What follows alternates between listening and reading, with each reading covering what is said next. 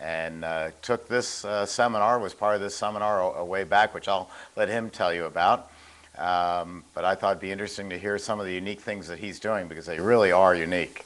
Very good to see you. Thanks, Welcome. Steve. Nice to see you again. Before I ask you how you got into it, there's a reason why you have all these bright colors on. And I know from seeing you drive around that you've got a rather unique license plate. What is that? Well, the tie-dyed is the whole theme of the store that I opened. From the chairs that I do myself and tie-dye them to the line of shirts and hats and bandanas that I have. Everything's tie-dyed. Just fits with my era. And what is that license plate on the car? It's XHIPPEE, which is ex-hippie. Ex-hippie. Okay. But I was told that there really is no such thing. You know, once a hippie, always a hippie. So my bad. Well, it's like what they say that if you remember the 60s, you weren't really there.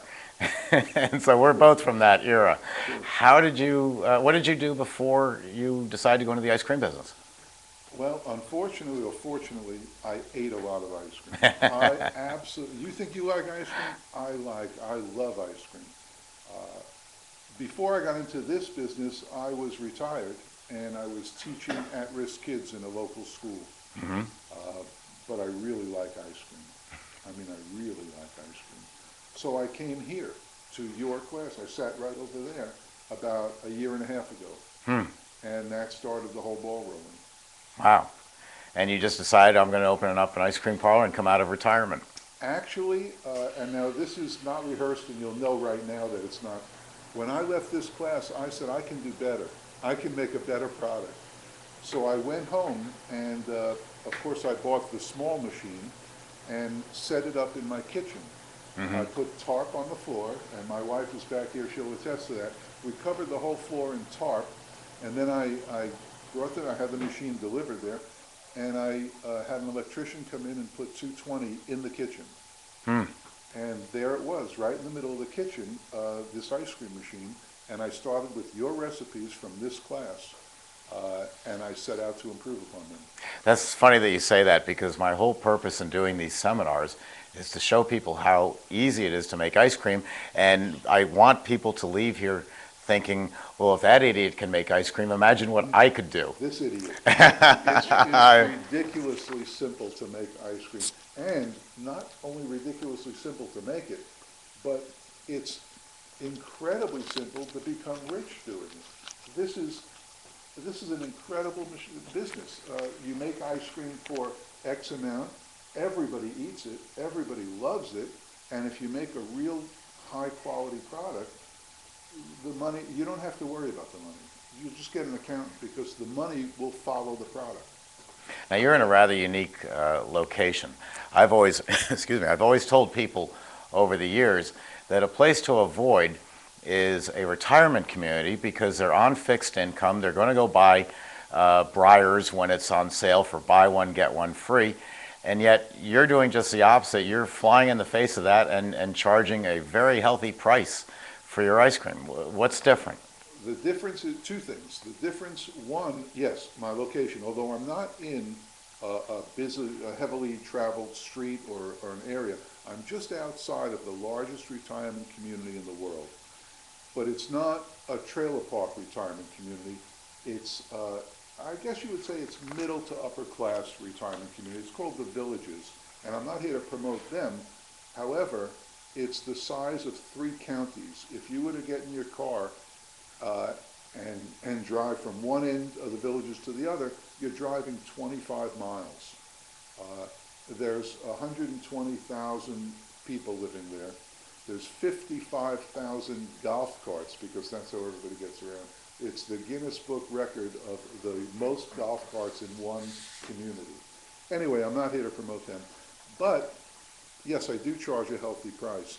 The other reason I can charge that, aside from being outside of a fairly affluent community, is the product.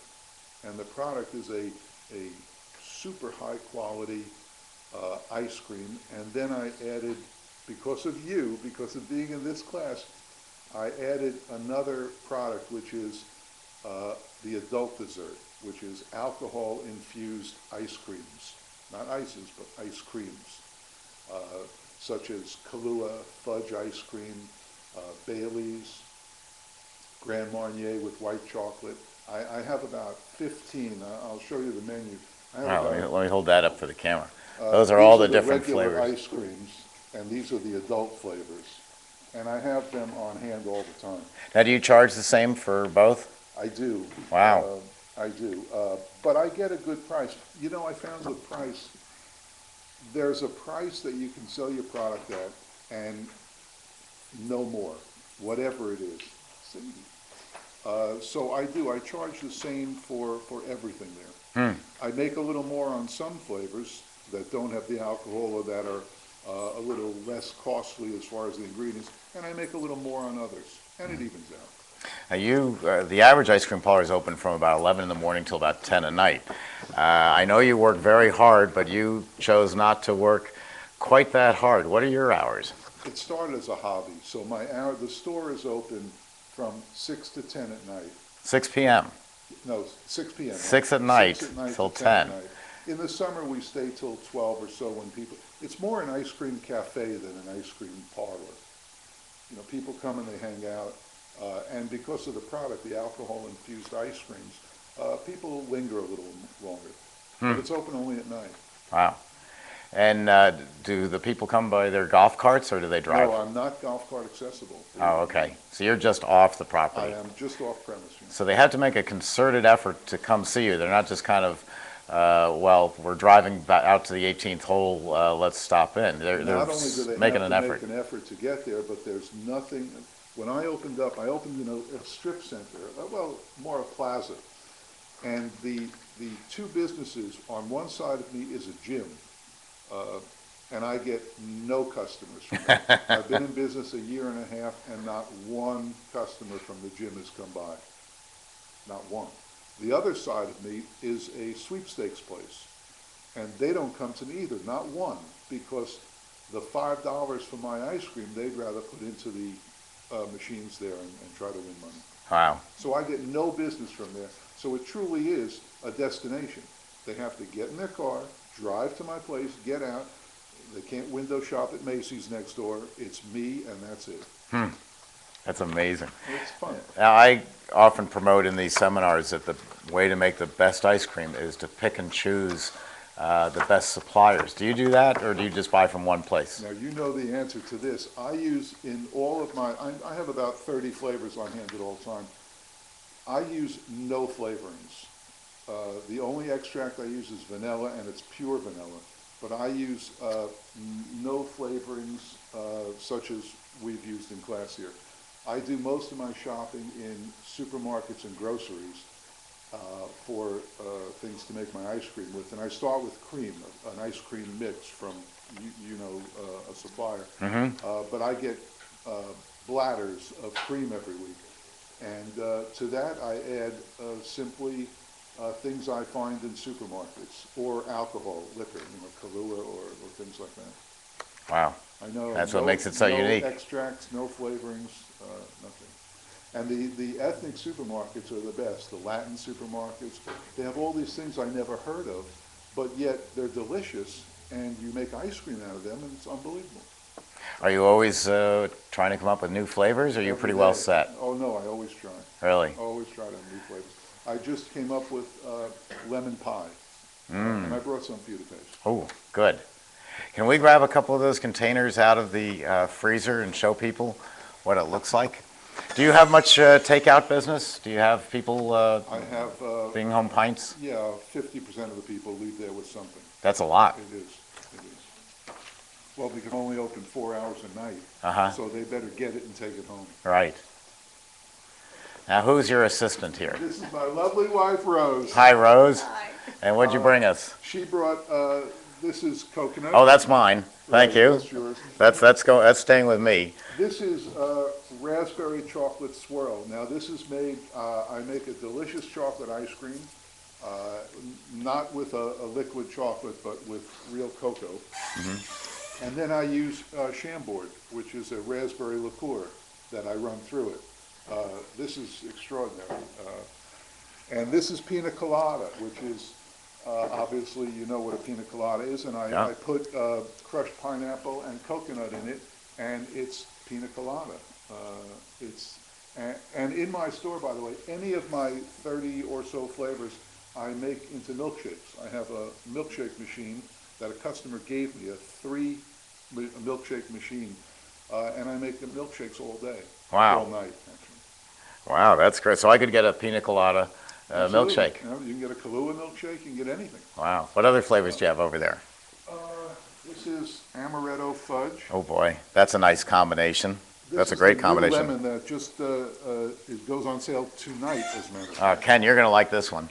Ken's been asking me to make lemon ice cream. Well, here you go. And this is interesting. I have a series of wines that I use to make ice cream out of, and this is a chocolate Cabernet, which is chocolate ice cream and Cabernet wine. Let's let everybody see that. Look at the the red color. You can tell a really good chocolate because real chocolate ice cream isn't dark. It's got a reddish hue to it.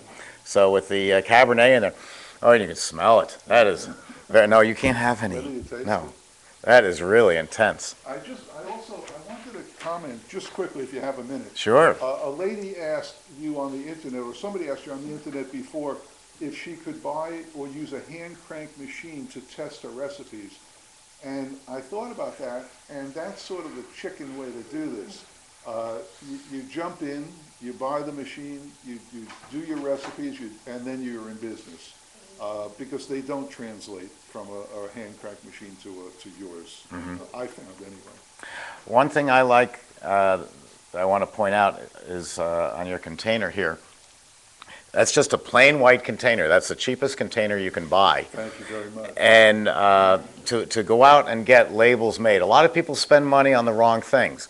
The labels, you'd have to buy 1 million copies to have a Haagen-Dazs style package. Now this is a sticker that you've just put on here. I did it on the computer, and Office Depot prints them for me. And then the flavor labels are printed by Office Depot on clear, and I just slap them on.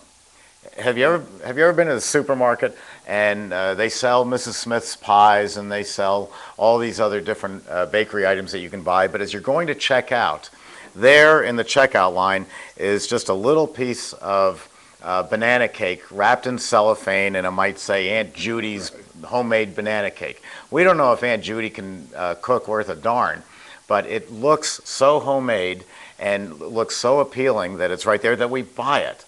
And I've always been a firm believer that instead of all the glitz, you look at that and that just screams homemade because it's in a nice simple container. It's written on top what it is, and there's where it came from. That is a real seller. We have a customer a little bit different from yours up in Cape Cod called Four Seas Ice Cream, and they get the tourist crowd during the day from 11 until about 3:30. Selling individual ice cream scoops. And then starting about 4:30 or 5, since Cape Cod is a destination island where you go to meet old friends and you go once every 2 years and you have them over for dinner, they then come in about 5 o'clock and buy 3 or 4 pints to take home that night for the family dinner with the get-together. And they will do something also like this. And it's just a tremendous business that people tend to ignore, is the takeout business. And you can freeze these down to 0 or colder so that they'll travel well. And you don't want to get involved, or I don't think you want to get involved in the hand scooping of pints. It takes up a lot of labor. And this way, hey, I've got my ice cream cone. Let me grab a couple other flavors to take with me. I always look at a sale as if a hurricane is going to hit tomorrow, and we're only going to have one customer come in today. We've got to get as much money out of that customer as we can, and so pints are the way to do it. Ken, you had a question. Have any issues with selling the ice cream with alcohol in it? Legal issues? The question, because the camera couldn't hear it, are there any issues about selling alcohol in the ice cream? Good question. Good question, and no, there aren't, because alcohol is an ingredient in my product. I'm not actually selling drinks to people. So it's much the same as having veal marsala in a restaurant or rum cake from a bakery. They use real rum, and the restaurant will use real marsala wine, but it's merely an ingredient in their product. This is white chocolate Grand Marnier. Oh, wow. Isn't that nice? Grand Marnier is a very expensive liqueur, but it makes a fantastic ice cream. It's got the aroma of the Grand Marnier and the orange taste. It's really a terrific one. And that's vanilla caramel praline.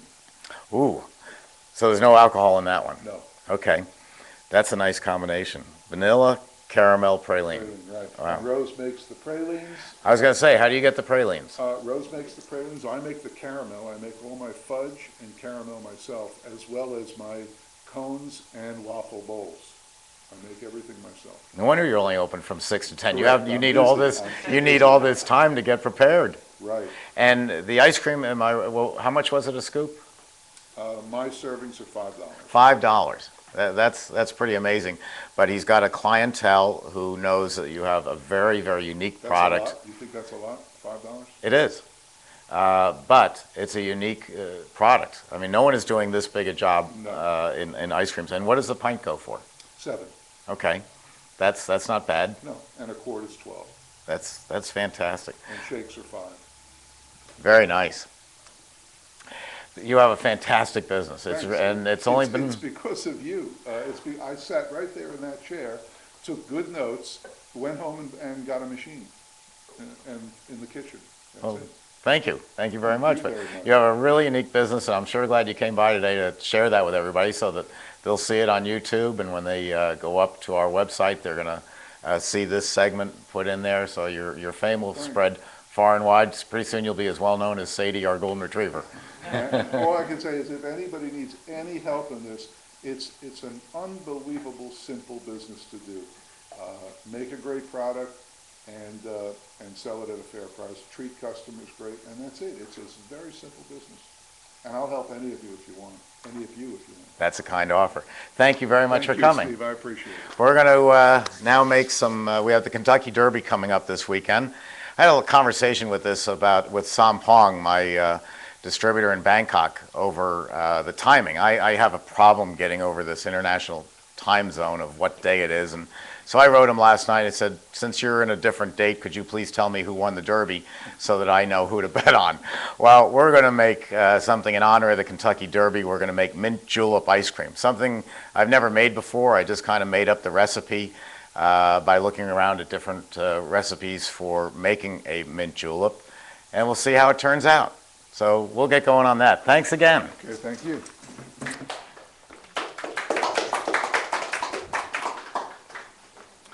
So we're going to use the 12-quart machine. That's this one here, and it's all cleaned out and ready to go. Though I did not open it up, so I don't have to re-sanitize because I didn't open up the container. Open up the freezing chamber.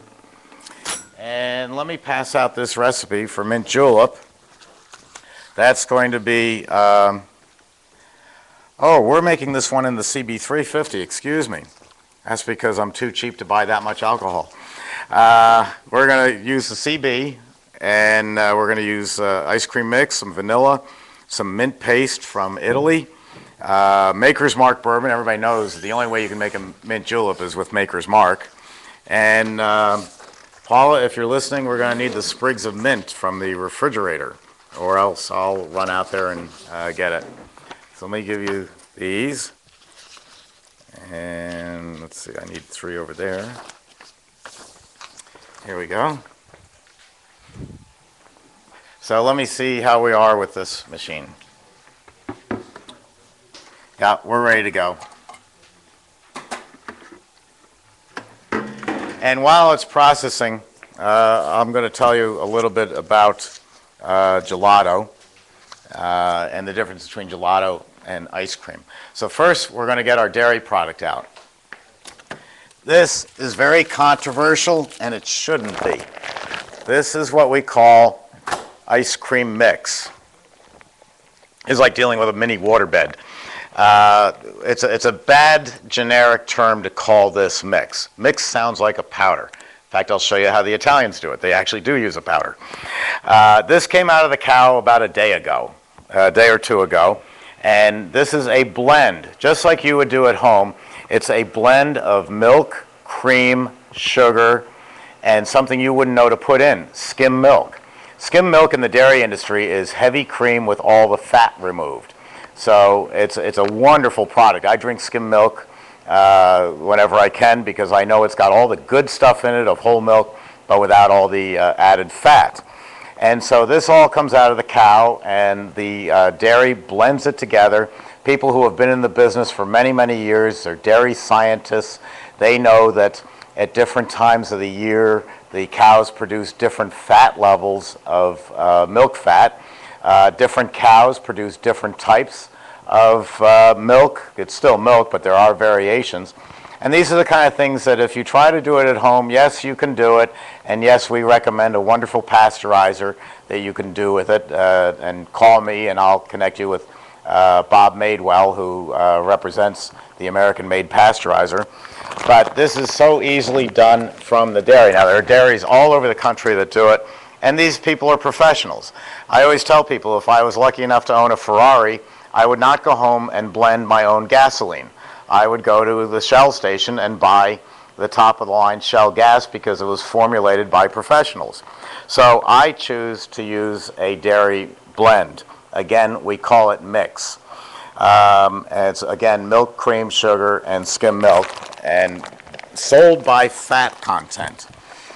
This is a 12% fat. The federal government says if you want to call this product ice cream, it has to be a minimum of 10% butter fat. Now, Tom Carvel, who was a friend of mine, used to do these commercials and say that we only use the best butter in our ice cream. Well, there's no butter in ice cream. It's just a terminology, just like Ken deals in bits and bauds and bytes and computer stuff that I don't understand. We do the same thing in the dairy industry. We have mix, and we have butter fat when it's actually milk fat. But the federal minimum is 10%. Below that, when I was growing up, they called it ice milk. And it was a junky product. Today, we call it yogurt or gelato. A higher fat it would be 12%, 14, 16% is what Haagen-Dazs and Ben & Jerry are. To give you an idea of just a 2% change, say from 10 to 12 or 12 to 14, whole milk at the supermarket is 4% fat. That would be, if that's whole milk, that's a 4% fat product. Low-fat milk is 2%. And you know there is a huge difference in taste between low-fat and whole milk. But it's only a 2% change in the fat content. So when we talk about 12 to 14, we're talking about a dramatic jump in the fat content of the product. And you don't, in New York, when we were up there for 100 years, we had what I called the fat wars. If you're selling 14% fat ice cream, I'm going to sell 16 just so I can say I'm the richest ice cream in Manhattan. You know, that's the only reason I would do it. I don't think there's that much of a better taste to it, but that's, of course, subjective. I once did a project with Godiva chocolate, and the president believed that too much is never enough, and so he wanted a 22% fat ice cream, which we formulated down at Rutgers University, combined it with chocolate Godiva, and made it in the factory, and within an hour, everybody in the factory was sick because it's too much fat for your body. It also killed a cat, which was not a terrible loss, but it just is too much for your stomach to take. So just because it's a high fat doesn't make it a better ice cream. What makes a great ice cream is a proper blend of the proper amount of fat with the right amount of flavor and the right amount of air. Air is a whole different subject we can get into, and we've solved it with the infinite overrun. We can give you any air content you want. If you want an ice cream with practically no air in it, that's fine. But I have yet to see anyone walk out of an ice cream parlor and turn to their wife and say, you know what, that's the best damn air content ice cream I ever ate. You know, people don't do that. We eat flavor. We don't eat air. But speaking of air, the two basic ideas of air, we call the term overrun. You hear people talk about overrun. Overrun is like proof in alcohol. If I've got 100 proof rum, it's 50% alcohol and 50% other stuff. So let's use that term for this ice cream mix, or ice cream. If I've got 100 proof ice cream, it's 50% air and 50% dairy. But we don't call it proof, we call it overrun. The two terms are interchangeable. So 100% overrun is 50% air and 50% dairy. You need air in ice cream. Give you another example, and it's you decide which you like. A high overrun birthday cake. A birthday cake is a light, fluffy cake. It's delicious. At the other end of the spectrum is a pound cake. A pound cake is very heavy, very dense, very low air content, and it's also delicious. So you got birthday cakes and you got pound cakes. Which would you honestly rather have a second portion of after dinner? A pound cake or a birthday cake? Most people will pick the birthday cake. So somewhere in between those two is where the infinite overrun will take you, anywhere from 35% overrun up to 100%, or 35 proof up to 100 proof, depending on what you want to do. But again, it's not the be-all and end-all. Again, people don't comment on how wonderful the air content was. They comment on how good the flavor was, how good the overall package tasted. So we're going to run a moderate level fat here. It's a 12%. I'm going to run it at a medium overrun of about 50% overrun, and we're going to put some hopefully really good flavor into it. So let me get this set up and running.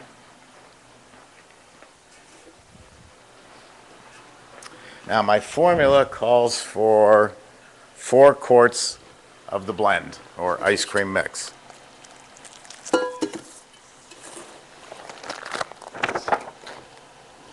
This is the old, if anything can go wrong, it will go wrong, and dealing with these bags can get a little tricky. This is 4 quarts to the top. Oh, I think I'm good.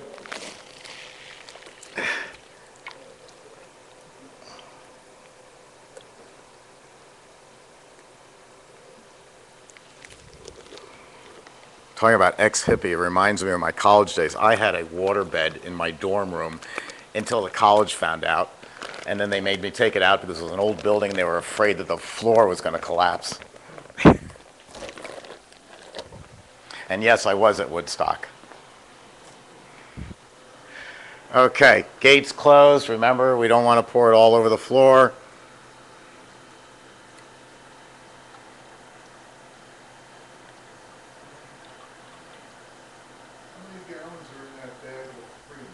How many gallons are in that bag? 2.5 gallons. And they sell it usually 2 bags or 5 gallons. So depending on the machine is how much you put into it. Is that a local supplier? This is a local supplier. These suppliers are all over the country. There's dairies everywhere producing ice cream mix. And this one comes out of St. Petersburg. There's another very good one over on the Atlantic side in Boynton Beach. So I've got my 4 quarts. I'm going to add some vanilla. Vanilla brings out, enhances the flavor of whatever it is you're making. So I do like to use, that's the wrong stuff. Read the labels. That's chocolate syrup. That wouldn't do.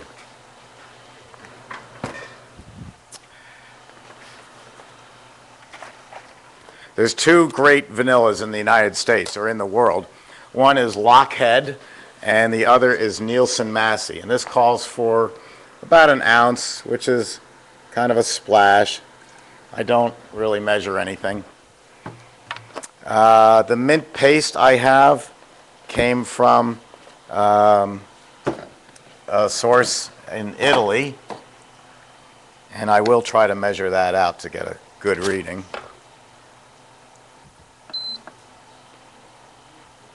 This is Berzacci, B-E-R-Z-A-C-I, white mint. It's very intense.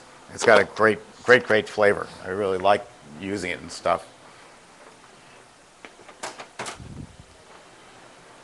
So I'm just measuring out. And again, this is an approximation. 6 ounces of mint paste. Oh, it's going to pour.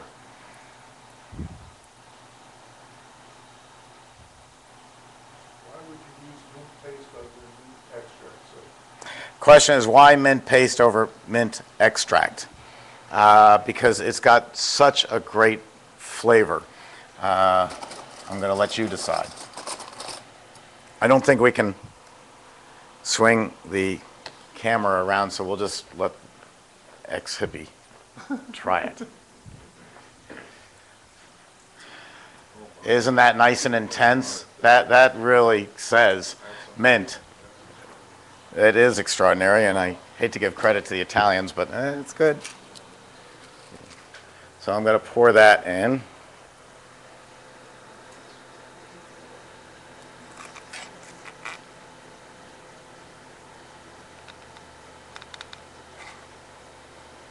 Okay.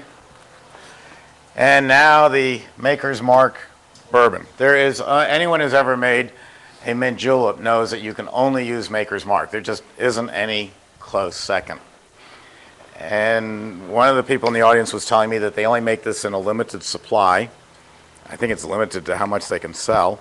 But it does come in these beautiful bottles with the wax closure. But this is the be-all and end-all of bourbon.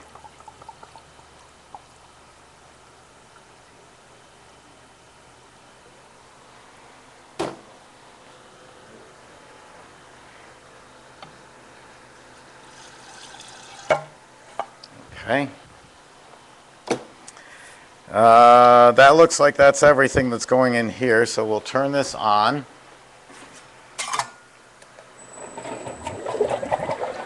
Now I'm at 234 RPMs. I'm going to slow it down a bit.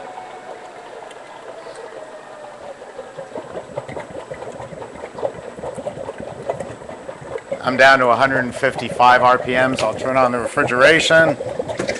Bring this out where you can see it a little better. And I don't know what the timing is going to be on this with the alcohol, so I'm going to set it at 8 minutes, and we'll see how we go from there. I do have to get the sprigs of mint, so I'm going to go off camera for a second and get that. I'll be right back.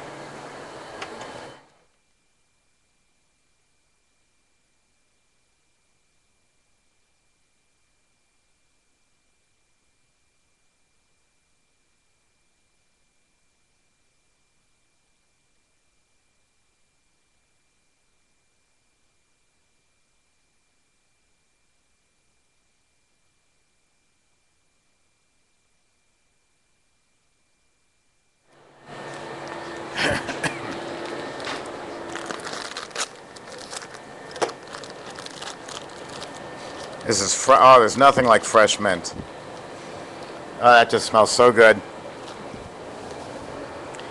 If you're making a mint julep, what you do is you take off the veins as best you can, just the leaves, and then you crush them, and you put them in the bottom of the julep cup, which is usually sterling silver, or it could be pewter, and you take a mortar and pestle. You take the pestle part, and you grind it up a little bit, and then you put in your ice and your bourbon and a little bit of sugar, and then you get all that mixed in to get the mint flavor, and then you put that on top so that when you're eating it, you've got this right in your face smelling the mint. We could throw some into the machine, but I don't think it would be noticeable in the large quantity that we have.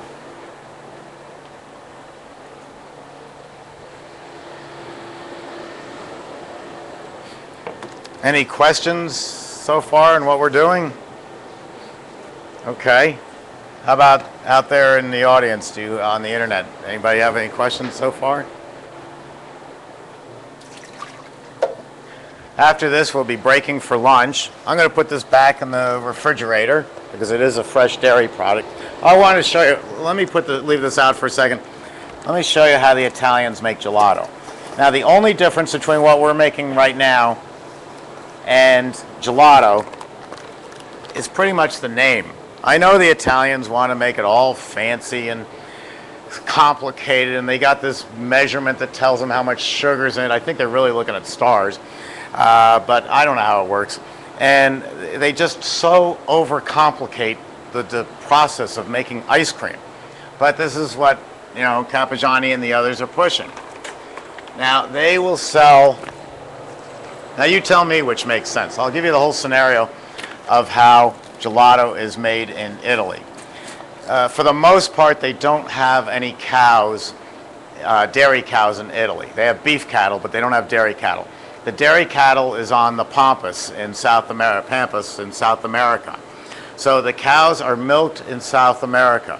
They then take the dairy product, the milk, and they put it through a machine that was made by an American, friends of mine, Henningsen Foods, and it's called a spray dryer. It's a series of screens, and they ram the dairy product, this fresh dairy, through the series of screens, and it turns the product into a powder. The powder is then shipped in massive quantities, tons of it, by boat over to Bologna, Italy, where Fabri is, or Pre-Gel over in Italy. And they take that powder, they mix it with some sugar, and they put it up in these very pretty foil bags. They then take these pretty foil bags and they ship it to the Port of Elizabeth, New Jersey. And then from the Port of Elizabeth, New Jersey, they ship it to you in Arkansas, and the instructions say, take this powder and add water to it, or add milk to it, and repasteurize it in a $15,000 vat that you got to watch very carefully, and now you have ice cream mix ready to make ice cream. So this stuff has traveled further in its life than I ever have. It's been traveling for months, and this is what they're calling gelato. And this is why I told people when I went on tour in Italy with Malcolm Stogo, I said, I stood up in the bus one day and said, we make better gelato in the United States than the Italians ever could. Well, everybody went into a terrible uproar. They said, how do you know? You don't even eat ice cream. You're a diabetic. I said, I can just look at the process and see how much you have to go to turn this into powder. And yet, we Americans call up the dairy and say, hey, send me over some moo juice that came out of the cow this morning. Now, which is fresher, that stuff or this? Just by its very nature, we have a better product. Let me put it another way. Here is an American product, Carnation non-fat dried milk. We keep this around because we're in hurricane country, of course, and so if the power goes out for a week or two and we want milk for our coffee, we can take this instant non-fat dried milk, add water to it, and now we've got milk. Well, which would you feed to your family given your choice? Would you give them this on a daily basis, or would you give them fresh milk? I think you'd rather give them fresh milk. Well, it's the same thing with ice cream. Who's going to make a better gelato? The stuff that comes from a powder and has been on a world tour, or the stuff that came out of the cow yesterday and is as fresh as can be? And the only difference is someone who really knows their stuff, really has their act together, put this blend together so that it's absolutely perfect and consistent. You know, we all know that McDonald's is a miserable hamburger, but it's a miserable hamburger no matter where you go in the world. In Moscow or Tampa or San Jose, it's the same lousy hamburger, but it's always consistent. You know what you're going to get. You want a McDonald's hamburger, you go into McDonald's, you're going to get a McDonald's hamburger. Their whole business thrives on consistency, day in, day out, year in, year out. If you use this liquid dairy product, this cow milk, and it's put together by a specialist, your ice cream today will taste exactly the same 3 years from now. And that's what we want in the frozen dessert business. We want consistency. The kiss of death is for someone to say, oh, you know, it's not as good as it was 3 years ago. I mean, I actually get people who have run my machines for 70 years, and you know, they're bent over with a cane, and they'll shake their cane at me and say, you don't make your machines the same way you did your grandfather did. And I go, you're damn right, because he didn't have heliarc welding, he didn't have copper tubing, he didn't have cast stainless steel. I make it far better than he did. Not because I'm better, but because my materials are better. So let's see how this looks. See, I got talking so much I didn't pay attention. That's got a ways to go still. The alcohol in it is still keeping it a bit on the liquid side, so we'll let that freeze some more. That was only 6 minutes, and I knew it would be longer. So again, no timer on the machine because every batch is different. You put alcohol into the machine, and it's going to take longer to freeze. And other machines, you can't even put the alcohol in because it'll never freeze. So let me put this away for another time.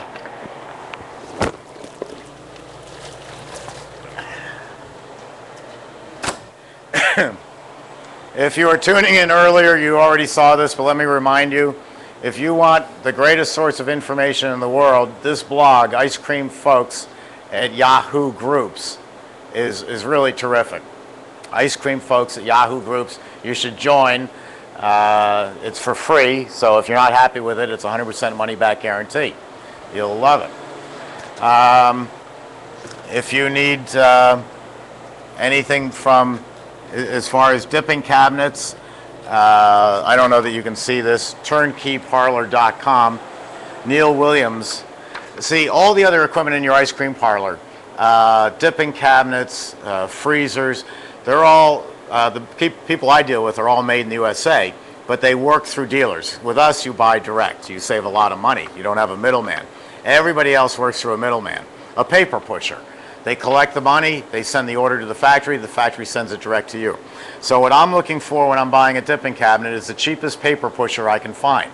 And the cheapest and the most honorable paper pusher I can find is Neil Williams and turnkeyparlor.com. And so you contact turnkeyparlor.com and you can get prices on any of the other equipment that you need in the store. We do have leasing on our, or financing on our machines, Sterling Capital Leasing, and you can just call me and we'll get you that information. This is starting to peak up now. The old timers can look in, and I'm not an old timer, I'm too young. The old timers can look in here and see the ice cream over on one side of the spout and know that it's how it's coming. I'll give that a little bit longer.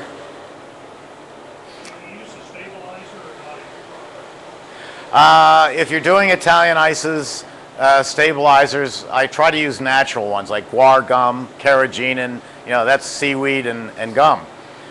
They work very well. I try to avoid things that I can hardly pronounce, like polysorbate 80. I don't want those. The dairy mixes will come normally with a stabilizer and emulsifier in them, and most times they're an all natural. Is the stabilizer in the Italian ice for shelf life? Yes, especially for wholesale. If you're going to be like Little Jimmy's and ship it all over the country, you stabilize the product quite heavily so that when the truck driver turns off the reefer and everything starts to melt, the product doesn't all sink to the bottom of the can. What would you say would last in a retail store with or without stabilizer? If you have a retail business and you put a fresh tub of that chocolate ice out with no stabilizer in it, it's going to be good for about 3 to 4 days. If you stabilize it, it'll be good for over a week. If you're keeping it longer than that, either you didn't watch the Weather Channel to see that there's a hurricane coming, or you've been making bubblegum licorice again, and nobody likes bubblegum licorice. So throw it out. It's a lousy flavor.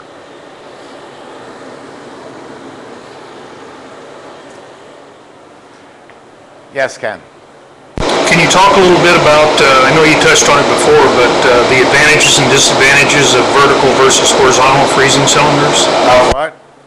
Horizontal versus vertical freezing cylinders? Yeah, we discussed this before, you're right. But horizontal versus vertical, it's very simple. We made vertical freezers up until 1919. That was a long time ago. And then my grandfather abandoned them as primitive. And the reason it's primitive is if you put a bunch of cookies up here, Newton's law says whatever goes up must come down. The cookies are going to be more concentrated down here than they are up here. There is no beater in the world that you can make that is going to rise heavier than the liquid cookies from the bottom to the top. If you do it horizontally, everything will mix evenly. Believe me, if it was better to make vertical cylinders, if they made better ice cream, don't you think I'd do it? I'm the oldest and largest manufacturer in the world. And if vertical cylinders were better, I would do them. They're not better. And so therefore I don't do it. It's a primitive technique, and I have no idea why they're even on the market.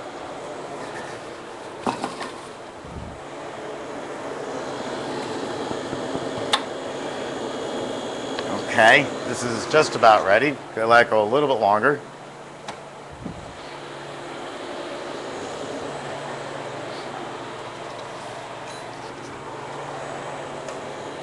And let's see, I'll get some mint ready here just for looks.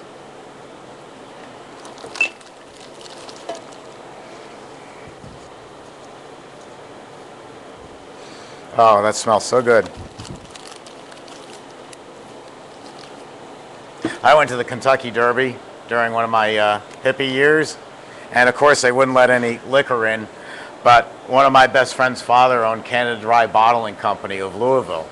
So we took the Maker's Mark and the Tanqueray Gin and everything else that we wanted, the Stolichnaya, and we took it down to the bottling plant the Saturday morning of the Derby. No one was there.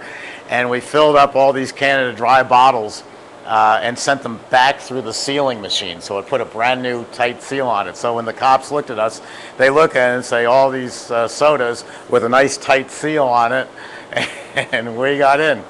We had another friend with us. I hope my kids aren't watching. Don't listen to anything Dad says. We had this young lady, I think she was probably 90 pounds and 5'2" on a good day. And she walks into the Derby looking like she weighs about 140. She had spent all winter making a coat that had pockets in it filled with beer cans. So she wore the coat in, and they just looked at her and said, there's no way, show us the coat. Looked like a salesman in Manhattan selling watches on the street. She had all these beer cans.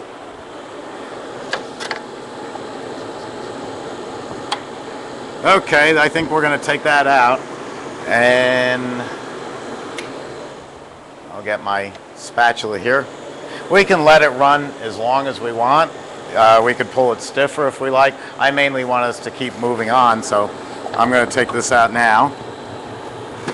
Now, I'm going to speed it up to finish off getting it out of the machine. Oh, this is a nice product.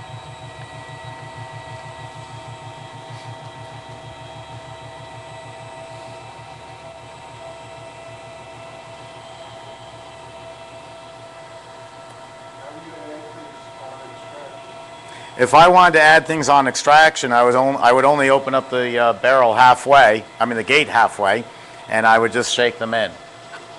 But usually I put everything into the machine.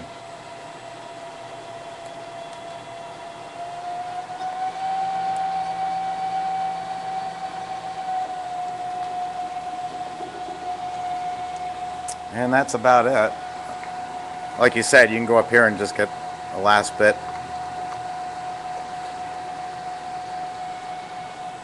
Whoops.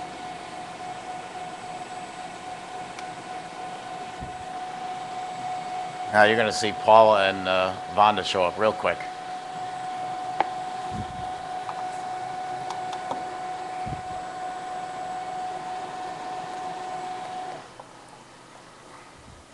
And that's it.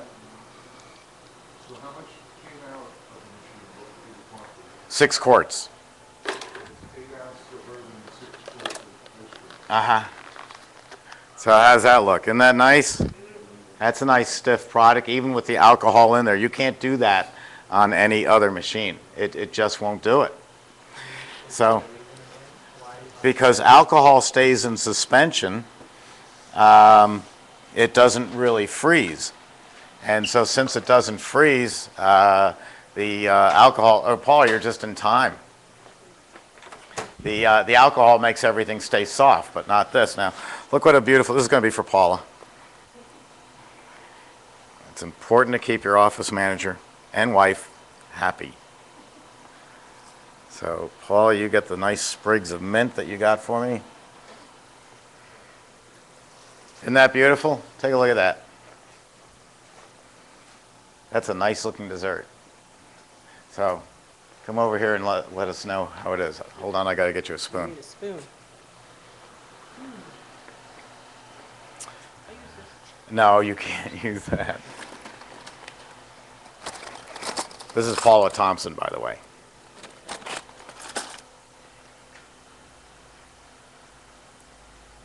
We've never made this before. Oh, it's delicious. Is it good? Very good. All right. Wrap it up and take it home? Sorry, you can't have any. Well, come on up. I'll give you some of this, and you can see if you agree with Paula. And thank you for the lunch, Paula.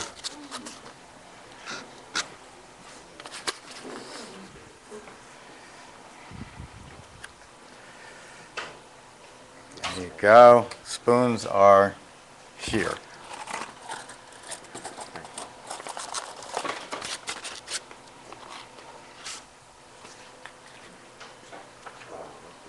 Is it good? I don't like mint either. You're the expert. Let me know. Because again, I've never made this before.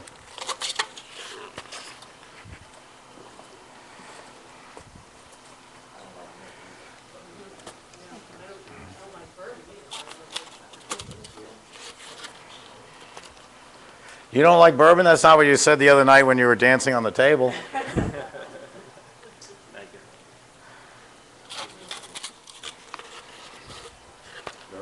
That's good. Very, very good. Is it?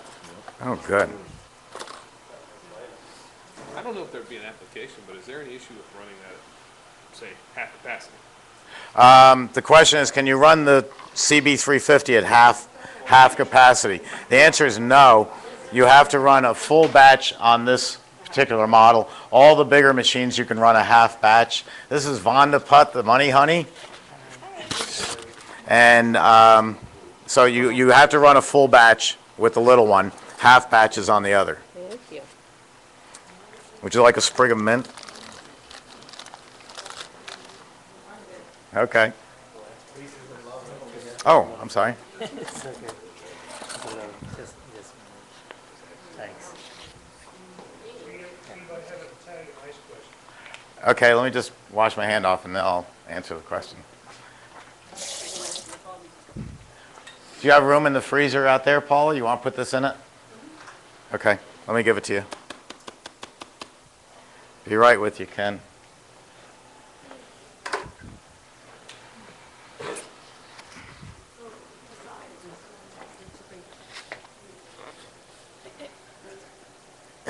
No, Sadie. She would love to have Sadie would love to have that. She'd be sleeping the rest of the day.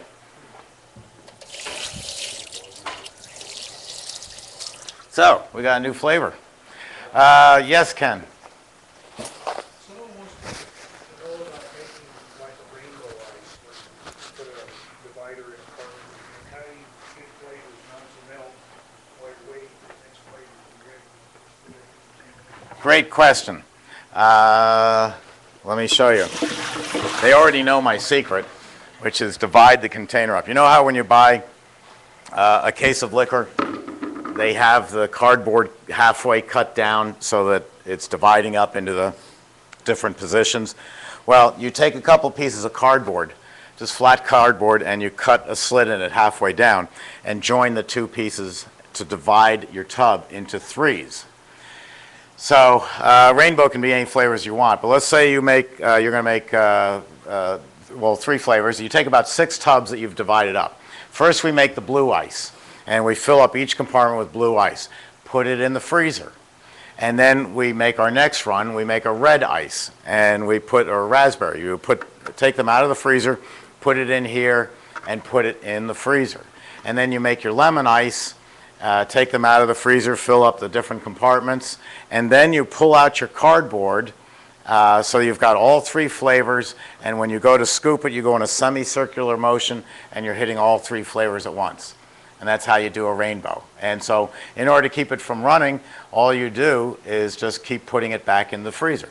It's probably the most difficult ice to make, but it really isn't that difficult. You're just making 3 separate batches and putting them back into the freezer. Is there any issue with ice crystals? Do you have to set the flash freezer in any particular temperature to put ice crystals? This is for Italian ice? Italian ice is ice crystals. So there's no problem with making the rainbow like that at all. If you want to make a spumoni ice cream, you're doing the exact same thing, only you can divide it up, but you're putting your ice cream into not just a 0-degree freezer, but your hardening cabinet 30 below 0. So it's already starting to stiffen up. Also, you saw how stiff we pulled the ice cream out of the machine. If I wanted to do a bunch of cakes, I like doing cakes by making my ice cream and throw it into the hardening cabinet. After it's been there for about a half hour, now I can scoop the ice cream and spread it just like cake frosting with no melting, and then put the cake back in.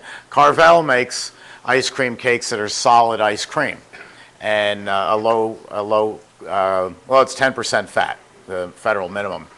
And it's a good cake. I love it. But you've got to temper it up before the birthday party or you'll never cut through it. I like to make cakes by buying from a local bakery a sheet cake, S-H-E-E-T. A big sheet cake. It's just only about an inch thick and it's this big. And you cut it into sections. And so I have a section of cake, and then I put ice cream on it. I have another section of cake, and then I surround it all with ice cream. And I get a higher price for it. That's a better cake, and it's easy to cut into, and you're getting your cake and ice cream too, as opposed to just solid ice cream. Cakes are a good business. Everybody has a birthday. I have one friend, Dr. Mike, not Dr. Mike's, Mike Flaherty in Secaucus, New Jersey. And Mike is on Route 3, and Route 3, the average car is going by at about 130 miles an hour to get to the Lincoln Tunnel. I mean, it's a nightmare.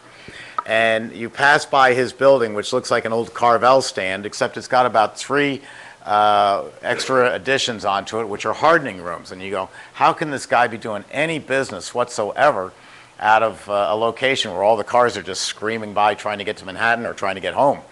Well, right around the corner from Mike is the New Jersey Turnpike.